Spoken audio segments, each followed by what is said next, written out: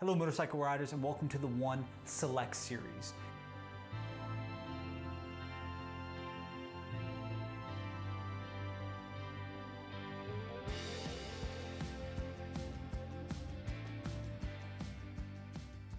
What these are going to allow you to do is have a little bit more freedom within the one series because you have the choice between two filters. This product specifically allows you to be protected from the damaging noises around you.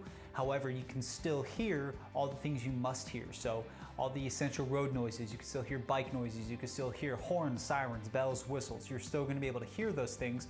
But if sound over 85 decibels, so when you get up to about cruising speed, that sound pressure cannot penetrate the nonlinear filter in the earplug. The Select series comes with your choice of two filters.